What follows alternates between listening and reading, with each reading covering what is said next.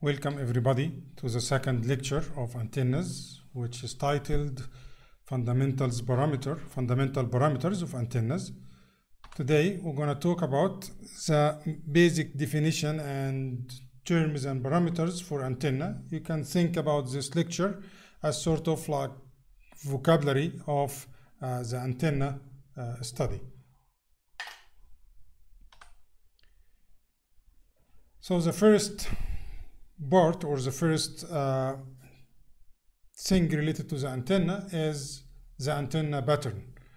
The antenna pattern is sort of the base for the majority of the definitions of the antenna. So what is the antenna pattern? It is a representation of the radiation property as a function of space coordinates. So it's a spatial or 3D description of the distribution of the radiated power from an antenna. So it is a spatial distribution. It's space-dependent distribution of the concentration of the radiation energy out from the antenna. So most of the time, this radiation pattern is used in the far field. Far field is far from the antenna. The radiation pattern can be like a field pattern that describes mostly the electric field distribution or the amplitude of the electric field distribution. Sometimes it is the power pattern, so it's the radiation power distribution. Also, like the radiation pattern most of the time is used as normalized to its peak. So we get the maximum of radiation density or the radiation power and normalize it, divide all the radiation pattern by this one. So the radiation pattern is sort of like drawn with its maximum equal absolute unity, unit 1 in absolute mode. And also like to show all the details, as in many different cases in engineering, we use the dB scale, logarithmic scale, so that we can see more details, or like we can see wider dynamic range. So this is the 3D of one of the antennas. You can see like we have a peak here, then as we go, we get like sort of a null or minimal, then another smaller peak, so on and so forth. So this is the 3D antenna pattern. It looks good, but it is not that useful to study the properties of the antenna, as we're going to see. So it's nice representation in 3D, looks attractive, but in terms of usability, as you're going to see, the 2D is more useful and more frequently used as well. In order to deal with the radiation pattern, you need to be like skillful or like fast and accurate and knowledgeable in determining, in dealing with coordinate systems. The 3 different coordinate systems that we usually deals with: Cartesian, cylindrical, and spherical, and moving from one to the other is needed for all the electromagnetic courses. So, as I said, the 3D looks attractive, but the 2D is more useful, and that's why we usually like have some sort of like a cross-section cuts at certain angles from the 3D and presenting them in 2D. So like here, let us look here for the shape of a radiation pattern. So this is here like a field pattern in a linear scale. This is power pattern. Of course, the power pattern would be smaller because it is, again, both of them are normalized, and because the power is proportional to the square, and the square of a fraction is a smaller fraction, so you will find the pattern thinner. So this is absolute field pattern, normalized absolute field pattern, and this is normalized power pattern. And here this is the dB logarithmic scale. So all these details that are sort of like hidden here for the power, it's very visible here. Here it's somewhere in between. So different representation of radiation patterns show like different details. We're going to talk about the beam widths and so on and so forth. So the radiation pattern is actually a 3D because it's a distribution in space, distribution of radiation power in space. So it is a 3D by nature, but for practical usage, we like use a series of 2D plots similar to the cross sections that we show in this sketch. So for example, we say we plot like the azimuthal distribution. So we have a cut at a certain phi, and we show the variation of the field with theta, or we have a cut at a certain theta and we show the variation of the field as a function of phi. We can draw the radiation pattern in polar coordinates or Cartesian ones. The polar is more polar like this is more informative and it's more frequently used, but also like this Cartesian representation also does have like some usages as well. One very important parameter for the radiation pattern is the half power beam width.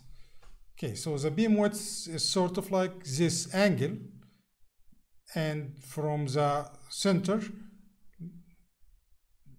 looking like towards the peak, we define certain angle, and the first angle that we define is the half power beam width. Half power is where the power of the main loop, so this is the main loop, this is secondary loop, this is here back loop, so this is main loop, those are side loops, and this is called back loop. So the angle between this 0.5 maximum power, this angle is called half power beam width. So half power beam width is related to the 0.5 on the power, or 3 dB on the logarithmic scale, or 0.707 on the linear field pattern. All of those are the same definition. It's the definition for the same angle, half power beam width. Another parameter that also useful, as I said, this is called the main loop, those are side loops, this is the back loop, so their names is telling their meaning. Another parameter of the antenna is first null beam width. First null is the first minimum in each direction starting from the peak. So here, this is the first null, this is the direction. The null doesn't need to be 0. It can be like really 0, or it can be like the minimum. So the first minimum from both sides, the angle between them is called first null beam width.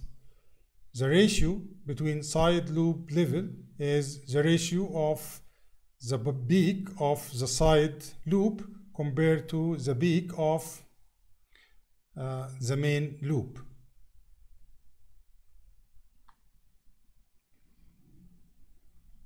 From the radiation pattern of the antenna, we can like categorize the antenna.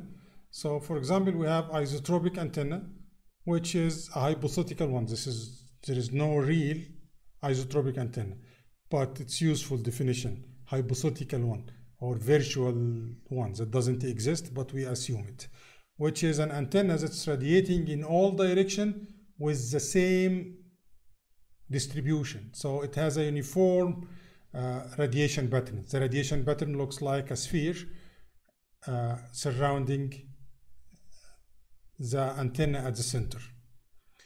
Directional antenna is the antenna that is pointing, like those ones are directional antennas. So they are pointing the majority of its power in one direction. So it's called directional antenna.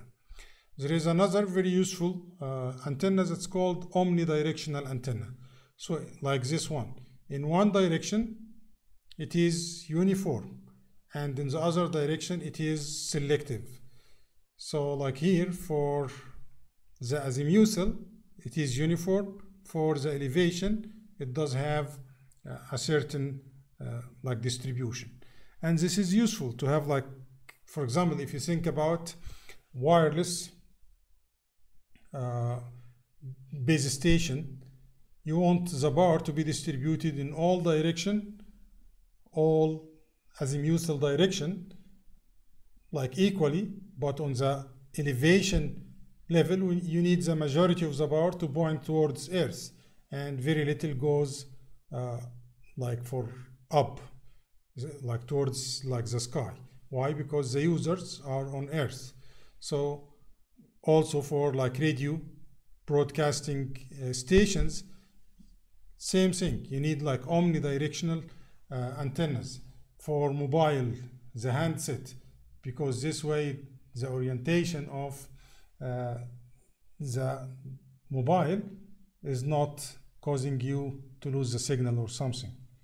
So omnidirectional antennas does have a lot of applications as well.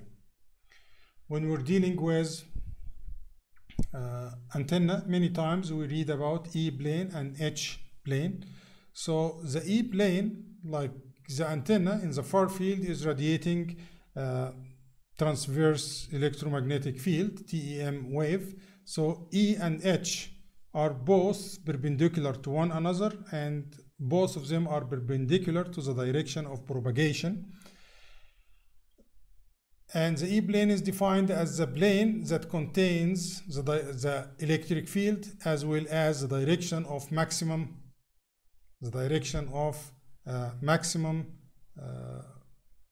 radiation.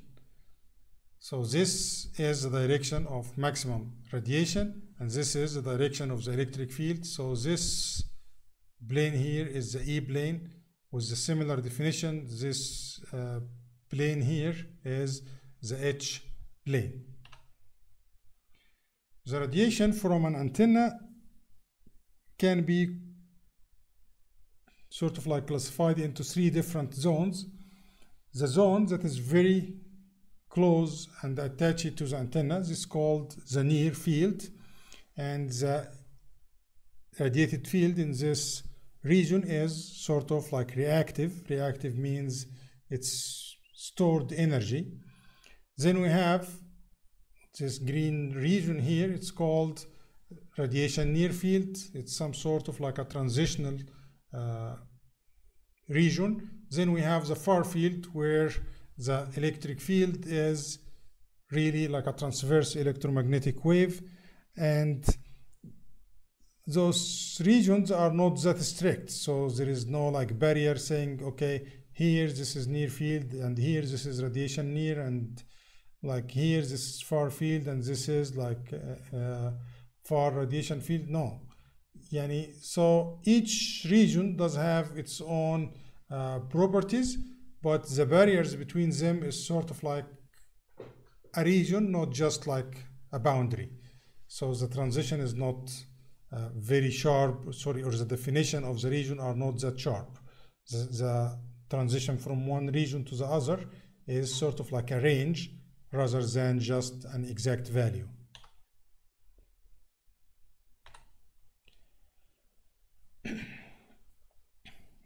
Here, like also like with antennas, we are using solid angles. So I'm introducing the meaning of solid angles. So on planar,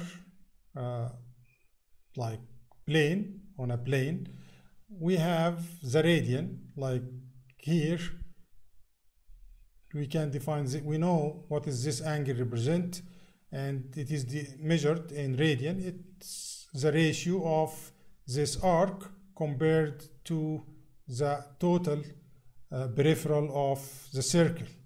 So one full circle corresponds to 2 pi radian, and any angle on this plane you can see its ratio out of this 2 pi, and this will be the measure of the angle in radian.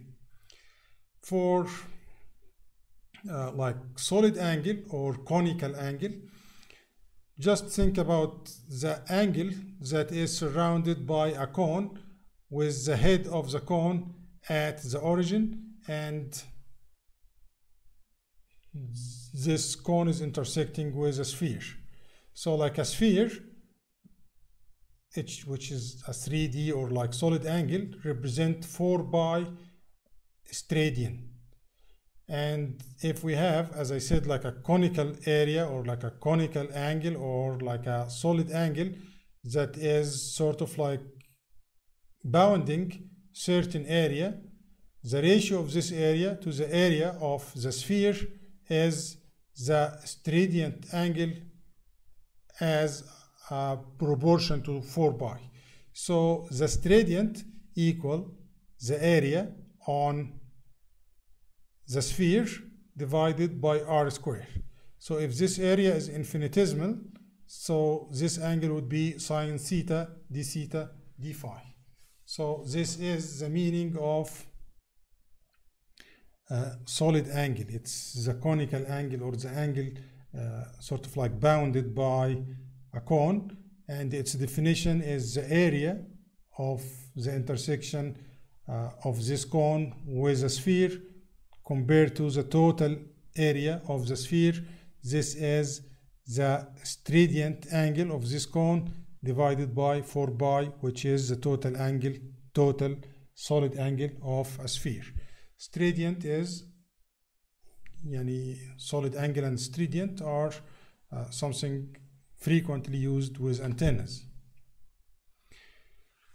So for antenna, the antenna is sort of like a transducer. It takes electric energy and transduce it or convert it into radiation energy. So the flow of electromagnetic power in this like device is something very important to study.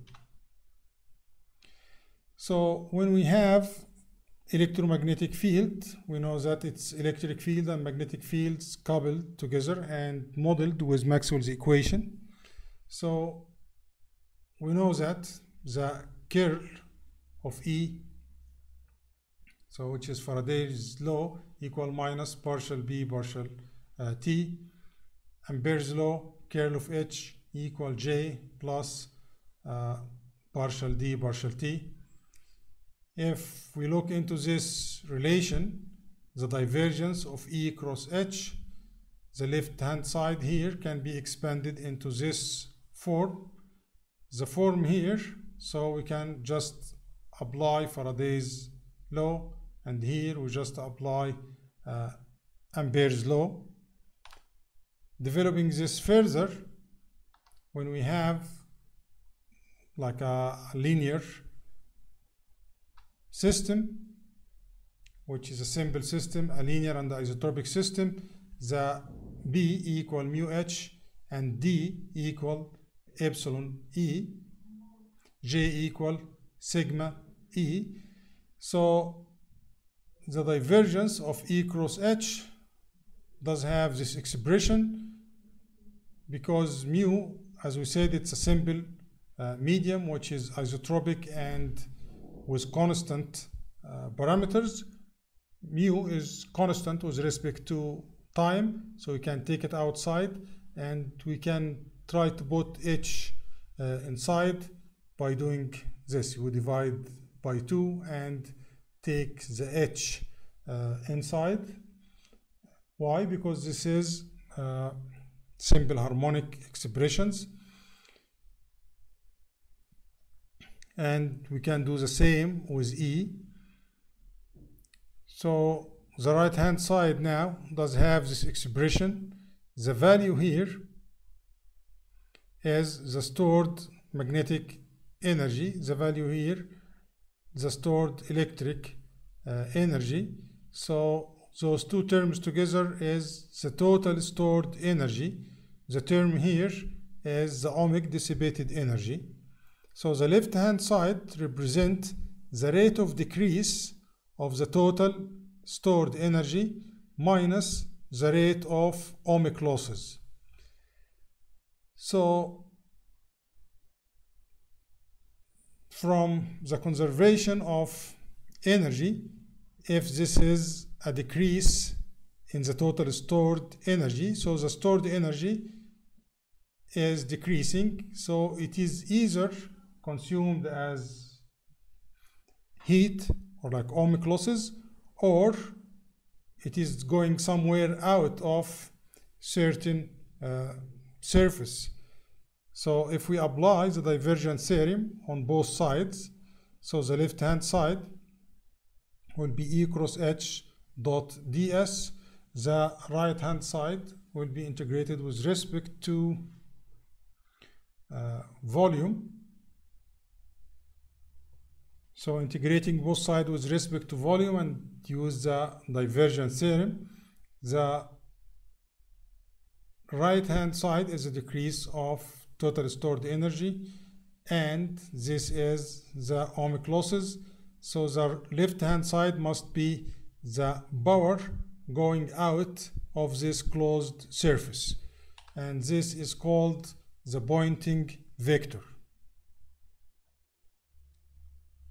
And this is mainly proved from the conservation of energy.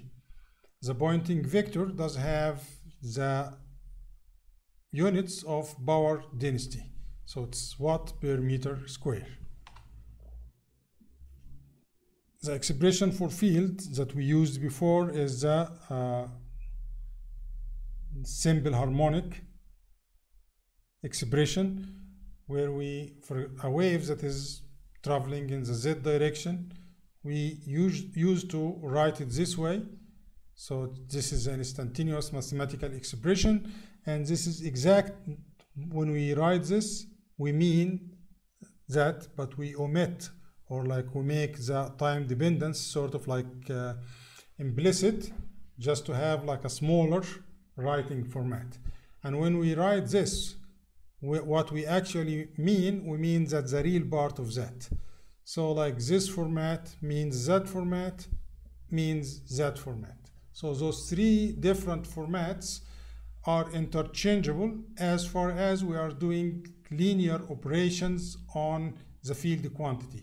Linear operation means that we are adding two fields or subtracting them, dividing by or multiplying by a constant.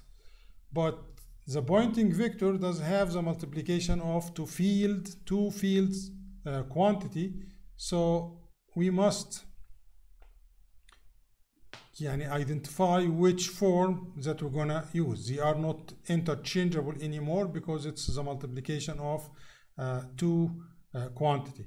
So what is meant by E cross H is the real component of E cross the real component of H. And this doesn't equal the real component of the product. No, they are not. The real cross real doesn't equal the real of the cross. Here, real cross real equals this quantity. The real of the cross is this expression, and they are not equal. So we pay attention about the meaning of Poynting vector is the real cross product. The real, it is not the real of the cross product. So we need to pay attention. Also, like many times when we're dealing with power, instantaneous power is not something of interest. What is more interest is the average power, and average here means the average per period. So the instantaneous power does have this expression here, and many times we are interested in the average. Again here, average with respect to full-time period. This is more important. So the average power does have this expression, and mathematically you can prove it's equal to half the real part of E cross H conjugate. Okay, so this is the average power, which is the average with respect to period, the period of one full cycle of this oscillation. So this, again, this is the Poynting vector, and this is sort of like a quick review from 304. Also we covered this. 304 is electromagnetic waves. Also we covered this in microwave for transmission line and waveguides as well. One example here that I'm not gonna pay much time, I will not spend much time on this, is that the Poynting vector also is applicable in cases different than plane wave. And here is an example of this application. This is an example from electromagnetic wave course 304. So it's just for your information. Another important antenna parameter is the radiation intensity. So we dealt with radiation density before, which is watt per meter square. So it's the density of power over certain like area. When we're dealing with radiation, think about it this way. So the antenna is emitting power in certain direction, and this power is spreading as we go further. So if you take just like a cone, part of this radiation pattern, just focus on a cone, the amount of power that goes into this cone is a fixed amount of power because it started from the antenna and it just continue in its way. And the further you go, the area of the cone where the power is spread is gonna increase, so the power density decrease. So the further you go, the power density will decrease. While we're dealing with the same amount of power, let us say the total power in the main beam, it's a constant amount, but the further we go, in distance, the radiation density will go down. That's why it is introduced the radiation intensity. So the radiation intensity is the radiation concentration in a single solid angle. So it's a watt per steradian. So in this case that we were just describing, where we have a cone, so the total amount of power is constant, and also the solid angle is the same, irrespective of the flaring out of the cone. So the intensity within this like cone area or solid angle is a fixed number. It doesn't matter how far you go because it is solid angle dependent. It is not area dependent. So that's another property that is very important to describe the directive nature of, or like the directivity or the distribution of the 3D power radiated from the antenna. So the intensity equal R square multiplied by the density. So the density is the watt per meter, intensity is the watt per steradian, and the symbol for intensity is U, which is power per unit solid angle. A very important parameter of the antenna is directivity. Directivity is the ratio of the radiation intensity in a given direction to the radiation intensity average over all direction. So radiation intensity average over all direction, the symbol is U naught, and this is sort of like the distribution or the radiation pattern of isotropic antenna. Every direction does have the same amount of power emitted too. So the ratio between the real antenna radiation power distribution and the hypothetical assumed isotropic antenna radiation power distribution is called the directivity. So it's just saying that with this structure, let us say we go back, so this would be like isotropic, hypothetical isotropic antenna. Every direction receives the same amount of power concentration, and here this is a directive antenna, an antenna that's concentrating more power in that direction. So the ratio of this power compared to the average power, the power average over all directions, represents the directivity of the antenna in that direction. If we take this direction and we calculate the radiation intensity in that direction and compare it to the average out radiation intensity over all direction, it will give us the directivity in that direction, so on, so forth.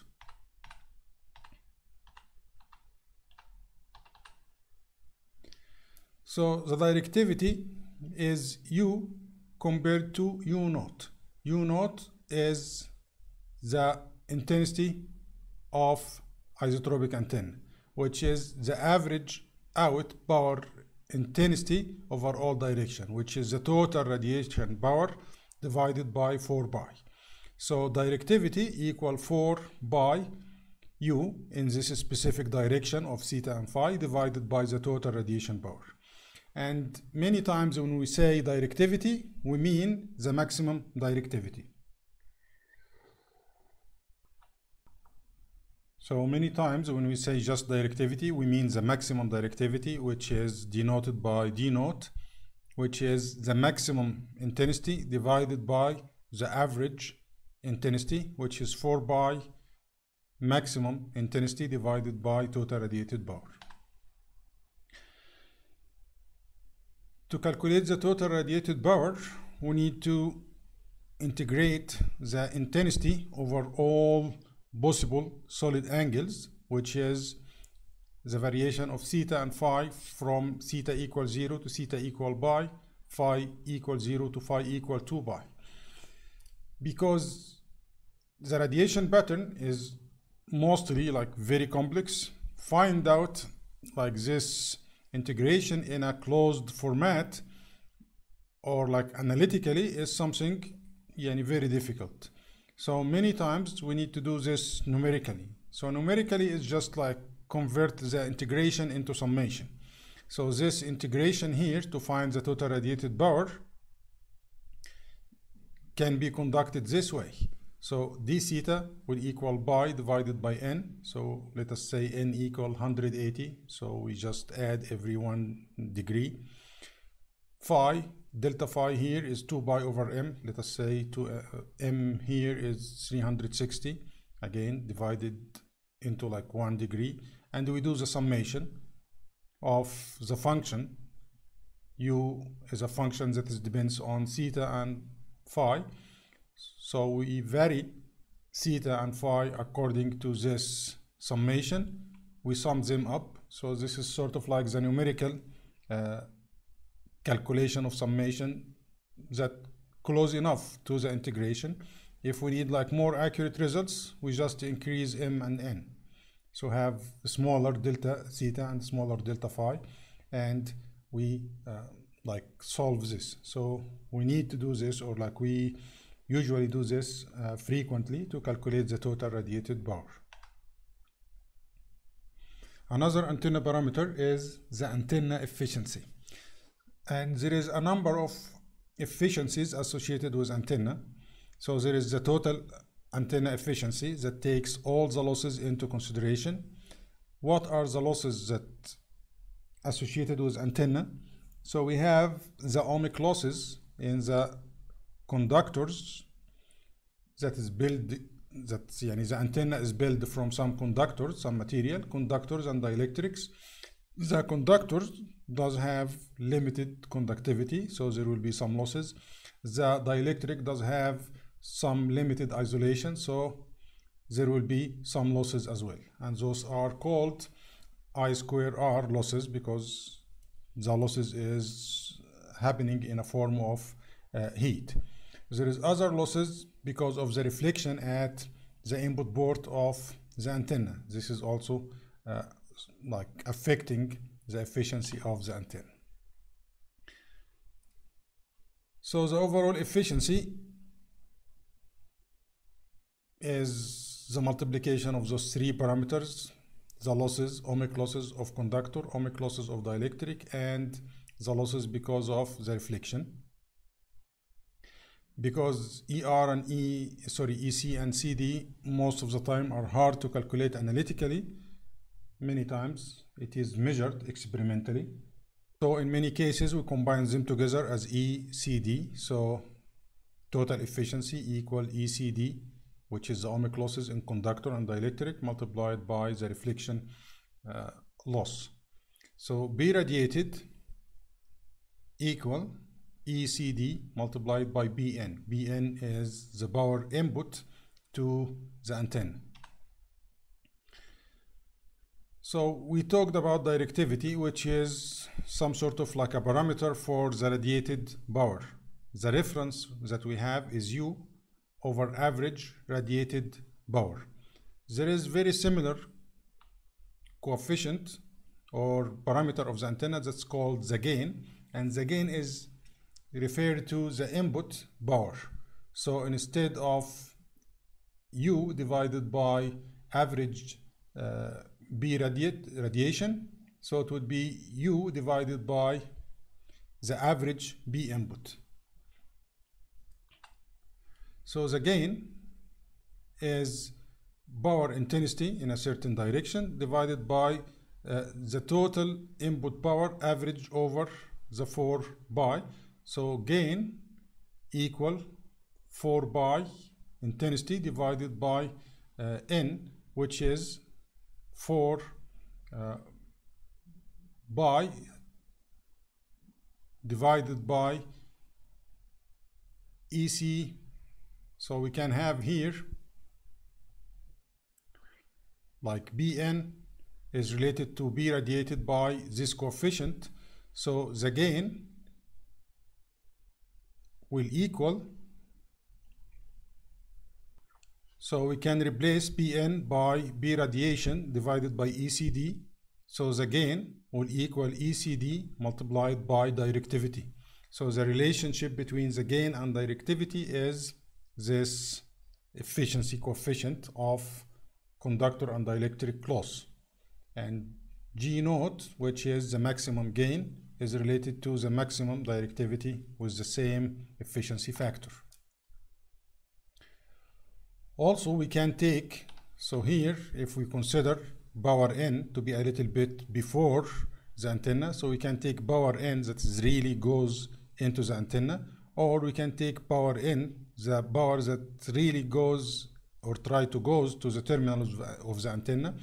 If we consider this Bn at this point, reflection will be taken into consideration. If we talk about the power that is already delivered to the antenna, the reflection will not be considered. So if the antenna is matched to the feeding network, no reflection, and this expression is valid. If we're talking about the input power when we have a mismatch, so we need to have ER. So gain, absolute gain, will take the reflection coefficient into consideration. So like when we talk about those parameters, we need to know actually how they are measured or how they are reported so that we get the correct meaning of them. Another important parameter for the antenna is the beam efficiency. So the beam efficiency is just a ratio of power radiated in a certain cone divided by the total power radiated by the antenna. So it's again, it's an indication of the directivity and efficiency. So if we calculated the total power in a certain angle, certain solid angle, and compare it to the total power radiated by the antenna, this gives us the beam efficiency. For example, I would say what is the beam efficiency of the main loop. So what is the total power in the main loop compared to the total power radiated by the antenna. So it tells me like how directive or like how much concentration of radiation energy in the main loop compared to like the total. Another antenna parameter is the bandwidth. So the bandwidth definition is not a single definition. It can be many different definitions. But the idea of bandwidth is we choose one parameter, let us say polarization purity, let us say it's the directivity, let us say the radiation power, whatever it is, we choose certain parameter that varies with frequency and put another criteria. Let us say it's the maximum gain, let us say is 10 dB. And I would say, okay, the bandwidth is 10 dB plus minus, sorry, 10 dB minus 2. So from 10 to 8, this is my bandwidth of the gain varying by 20%. So the 20% gain variation, or like algorithmic gain variation, equals so and so hertz, which means that I'm going to choose a specific parameter that varies with frequency and put a criteria. The criteria would be, for example, like input impedance varies by 10%. So plus minus 10% variation from the nominal value over frequency. This is the definition of bandwidth. And the bandwidth is reported in different ways. For broadband antenna, many times it is the ratio of upper to lower frequency. So because it's a broadband, sometimes it's 10 to 1, 2 to 1, 5 to 1.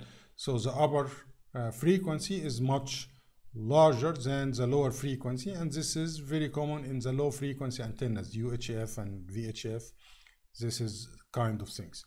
And we have other kind or other category of antennas that is narrow band. So the antenna is really working at a single frequency with a little bandwidth, and the bandwidth in this case is defined as 5% or like 2% in a percentage way, refer to the center frequency. So if the antenna is working at 10 gig with like 2%, so it's working at 10 gig plus minus 10 hertz. So the total variation is 2%, which is 20 hertz,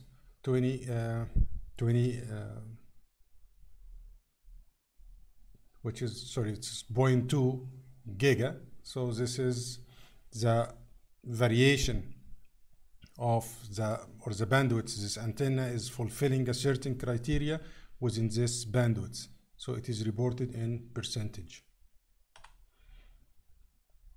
Input impedance of the antenna is a critical parameter when we connect antenna to a generator. So the antenna represents a load to that generator. So the generator generates certain voltage. The generator does have internal impedance, source impedance or generator impedance, which has a real part and imaginary part. So the antenna is representing some sort of loading on this generator, and this loading is represented this way. RL, which is a representation for the ohmic losses inside the antenna. XA is the reactive loading of the antenna. RR represent the radiation power transduced or converted by the antenna. So the antenna takes certain electric power. Part of the power will be consumed in its internal structure as ohmic losses, and the rest is sort of like radiated out. So this like equivalent circuit for this like antenna generator circuit would be like this. Generator, the internal impedance of the generator, the losses and reactive loading of the antenna, and the radiation resistance of the antenna. So this is actually not real resistance that's like generating heat. It's an equivalent parameter to the power that is radiated out by the antenna. For this circuit, it is sort of losses. We put power, the power escapes out of the circuit and goes to air, which is radiated, and this is represented equivalently by this radiation resistance. So the antenna impedance equal RA plus it has a real part and imaginary part. The real part is two components, radiation resistance and loss resistance. So the radiated power from this circuit equal 1/2 I squared 2, because this is sinusoidal current. It's working at certain frequency. So the B radiated equal half I absolute square multiplied by RR. The losses is half I generator squared divided by RL. IG, the I generator, equals the voltage of the generator divided by Z total. Z total equal the internal impedance of the generator plus the antenna impedance, which does have this format. And we also can calculate the losses inside the internal structure of the generator. And many times we are searching for maximum power delivery to the antenna, how this generator would deliver the maximum amount of power to the antenna, and this would happen when we have conjugate matching. Conjugate matching is happening when the two real parts are equal and the imaginary parts are conjugate to one another. So they are different in sign, equal in magnitude. Another antenna parameter is the antenna vector effective length. So the effective length of the antenna is antenna parameter that is related to its radiation field, not related to its structure. So if the antenna is an aperture antenna like a horn, still it does have an effective length. If the antenna is a loop, it does have an effective length. If the antenna is a patch or like microstrip patch antenna, it does have an effective length. So the effective length has nothing to do with the physical structure of the antenna. And it is a radiation property or a far field property.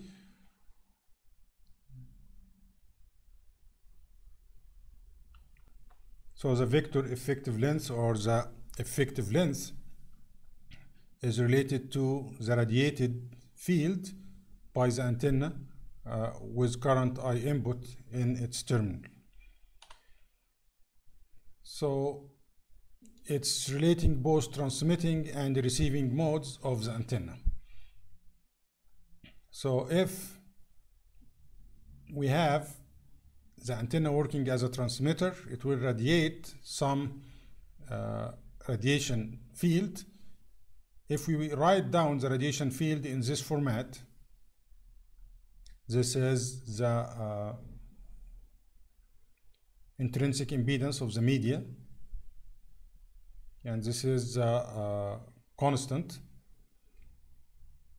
Helmholtz constant, and this is the input current to the antenna. We can describe LE. LE is a vector that is related to sort of the polarization of the field. So it would have like theta component and phi component. Both components can be depending on theta and phi. Nothing is depending on R. So if we express the radiated field in that format, this will be the effective length of that antenna. When the antenna is in the receiving mode, V open circuit of the antenna. So when the antenna is receiving and its terminals are kept open circuit, the open circuit potential between the terminals of the antenna equals the E incident dot product with LE. So this is the definition of LE, the effective length of the antenna, or the vector effective length of the antenna. And as you can see, it has nothing to do with like the physical structure. The antenna can be a loop, it can be an aperture, it can be a reflector, it can be a microstrip patch, any form of an antenna. All of them we can find an effective length of the antenna for them using this relation. Why do we need that? We're going to see shortly. Why do we need this parameter? We're going to see shortly. Antenna polarization is the polarization of the radiation field generated by the antenna in the far field or the far zone. So it's electromagnetic waves, and its polarization can be linear or circular or elliptical. We covered the polarization and its definition and its meaning in electromagnetic waves course 304. And in general, it's linear or circular or elliptical. What is the polarization means? It means that what is the contour drawn by the electric field over time when we just have a fixed front plane. Like we have a wave front, we choose any wave front in the far field, and we take a fixed wave front or plane at the far field and observe the contour or the track drawn by the electric field over time. This track can be either linear or circular or elliptic, and this is called the wave polarization. For circular and elliptical polarization, the rotation of this track or contour can be like clockwise or counterclockwise. So it is either right hand or left hand. The idea here, if we put our thumb, both thumbs, left and right hand thumbs, along the direction of propagation, and we observe the rotation of this polarization contour. If it is along the fingers of our right hand, it's a right hand polarization. If it's along the fingers of our left hand, it's a left hand polarization. And here, like, you can watch this video to visualize and refresh your memory about the polarization and its meaning and what is the difference between the three different polarization types. Here we have another antenna efficiency parameter, which is the polarization efficiency. The polarization efficiency is defined as the ratio of the power received by the antenna from a given plane wave of arbitrary polarization, E incident, to the power that would be received by the same antenna from a plane wave of the same power, flux density, and direction of propagation, whose state of polarization is adjusted to maximize the received power. So it's if we have an antenna, this antenna does have a vector effective length, LE, and we have incident power, E incident. The power that can be received by the antenna in this case is proportional to LE dot E incident, similar to here. Okay, if the antenna is adjusted to maximize the energy in this case, the dot product would be just a multiplication. If E incident and LE are in the same direction, this will equal LE square multiplied by E incident square. So this is the maximum sort of like power that can be achieved, and this is the real power that is achieved under these conditions. So this is sort of like in case of full polarization matching, and this is the real case. This ratio is called polarization efficiency, and in words this is the meaning. Another important parameter of the antenna is antenna aperture. Antenna aperture is sort of like the equivalent area or the effective area of the antenna. The antenna can be a wire and still does have an effective area. The concept of effective area is easily understood if we're dealing with horn or dealing with microstrip patch antenna, because it does have a real area and we are talking about the effective area. But again, this is similar to the effective length of the antenna. It's related to the radiation power and the interaction of the antenna with the radiation power. It is sometimes really related to the physical structure of the antenna, but most of the time it is general for any antenna. Even if the antenna is a wire, that is hard to define like a physical area for this wire, it does have an effective area. So in words, it is the ratio of the available power at the terminal of the receiving antenna. So this is a receiving mode parameter to the power flux density of a plane wave incident on the antenna from that direction, assuming that we have polarization matching. So this kind of polarization efficiency is assumed to be equal to 1 for the definition of antenna. So the only thing that's affecting here, that's affecting the received power, is the aperture. The polarization is taking out of the picture. So the effective area is the area which, when multiplied by the incident power, it gives the power delivered to the load. So this is why it's called like effective area.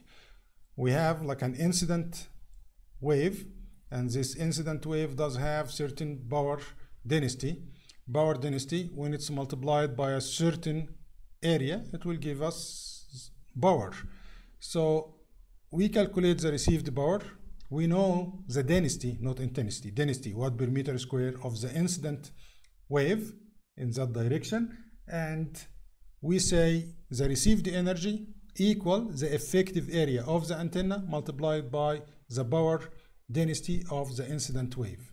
So this is the definition of the effective area of the antenna. So the antenna does have more than one equivalent area or effective area. So there is a scattering area. When an incident power like hits on a receiving antenna, part of the power will be received, part of the incident power will be scattered. This is scattered power can be used to calculate the scattering area. The scattering area equal the scattered power divided by the the incident power density. Also, we can say the loss area of the antenna. When the power, incident power or field being on an antenna, part of this power will be lost into the internal structure of the antenna. We can calculate the loss area of the antenna, which is the lost power divided by the incident power density. We can also define the capture area. Capture area is the total power that is used by the antenna, and the power used by the receiving antenna, part of it will be received, and this is the effective area. Part of it will be scattered backward or scattered in any direction, and this is the scattering area. Part of it will be lost, and this is the loss area. So the capture area of the antenna is the sum of those three parameters. And different antenna parameter is used in different applications. So it's good for antenna engineers to be familiar with all of those ones. And there is a relationship between the directivity and the effective area of the antenna, because most of the time the antenna is a reciprocal device. its property for transmitting and the property for radiation are like isotropic, which is the same radiation pattern as receiver and as transmitter. So the effective area, which is a receiving mode parameter, is related to the directivity, which is a transmitting mode parameter. Why? Because both of them is sort of like an indicator of the directivity of the antenna or the focus of the antenna like as a parameter of direction. So directivity is telling you in this direction this is the maximum, in this direction is the minimum. So directivity in the like as a function of angle gives you an like it's the radiation pattern.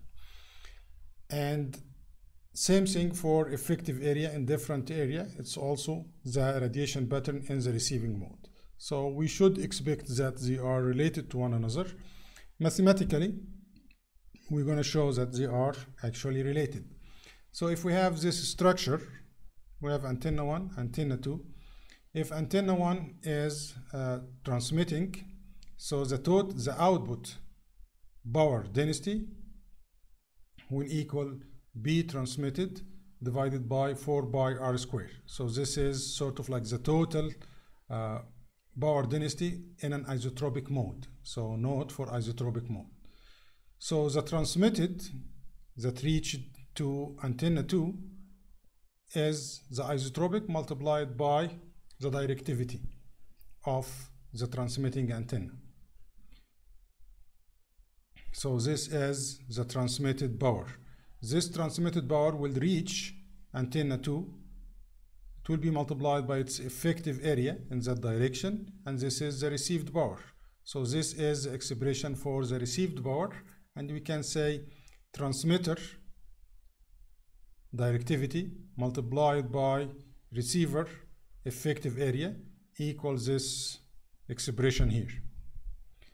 So now let us switch antenna 2 and antenna 1 functionality. So antenna 2 will transmit, antenna 1 will receive, and we can get the expression directivity of antenna 2, which is now like let's take the R, it was the receiver, multiplied by AT, which is the transmission, the left or antenna 1 effective area. It's equal to this ratio.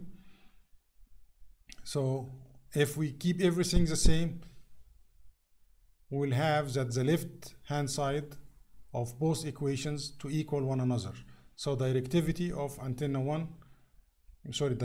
antenna 2 multiplied by the aperture effective area of antenna 1 equal directivity of 1 multiplied by the effective area of 2. So the ratio of directivity 2 divided by effective area 2 equal directivity of 1 divided by the effective area of 1. And this is for any two antennas. So we can easily say that D over A is a constant for any antenna, because here we started with no restriction about antenna 1 or antenna 2. So D over A for any antenna is a constant quantity. And taking it from here, if we assumed like antenna, the transmitter, antenna 1 to the left, is an isotropic, so the directivity equal 1. So the effective area of an isotropic antenna equal A divided by D of the second antenna, which means that this ratio of D over A is a constant for any antenna, and we can choose like any simple antenna to find the relation, and it would be valid for any other antenna. And the ratio here is that the effective area, maximum effective area of an antenna equal its directivity multiplied by lambda square over 4 pi. So D over A is a constant, and this constant is related to lambda square over 4 pi. if we take all kind of losses into consideration, the maximum effective area will equal this value multiplied by the polarization efficiency multiplied by the sort of like the reflection efficiency multiplied by ECD. So the power delivered to the antenna maximum is like this. Part of it will be lost in conductor and dielectric, part of it will be lost because impedance mismatch, and part of it will be lost because a mismatch between the receiving antenna and the circuit it does feed. So this also like one way to calculate the aperture of the antenna, and the one that is reported in the data sheet mostly is this number. So those one or this number, sometimes we like report ECD separately, and polarization mismatch, it depends on your configuration, so it is not reported in the data sheet. But this is when you have like a specific problem, you can find out like those ones. A very important and famous equation that is related to antennas is the Fry's transmission equation.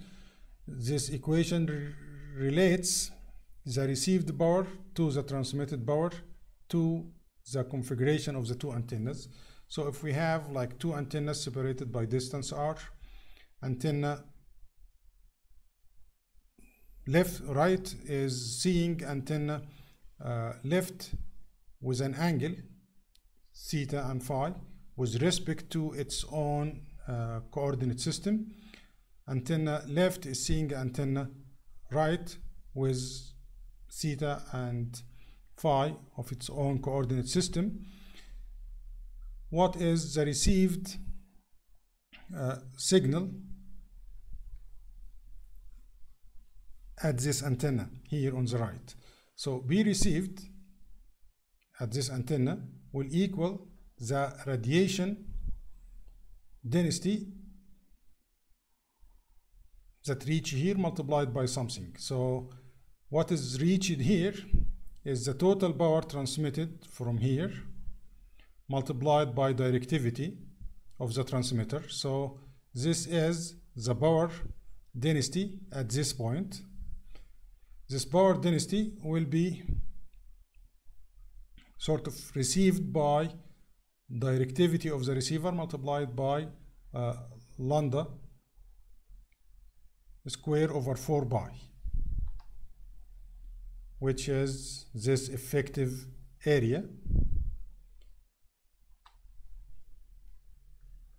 lambda square over 4 pi, and there is 4 pi r square, which is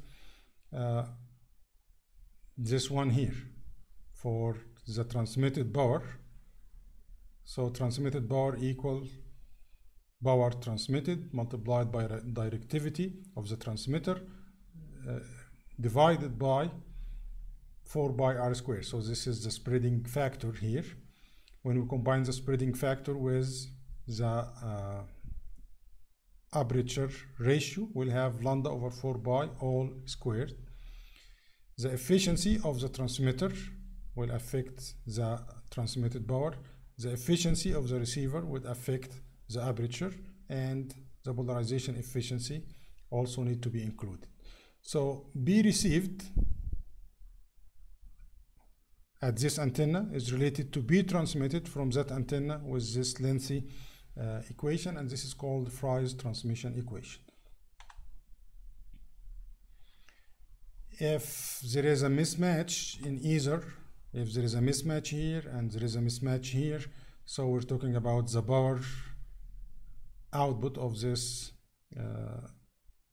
generator and the power received by this receiver, and there is a feeding mismatch here or delivery mismatch here, we need to take like those into consideration, so the equation will be longer. And this is sort of like the general Fry's transmission equation that relates the received power to the transmitted power with all kind of antenna parameters for this setup. And by the end of this lecture, we'll have our first homework, which is due on a week from our discussion session. So it's due on March 18. Thanks for watching the video, and meet you in the discussion session. Goodbye.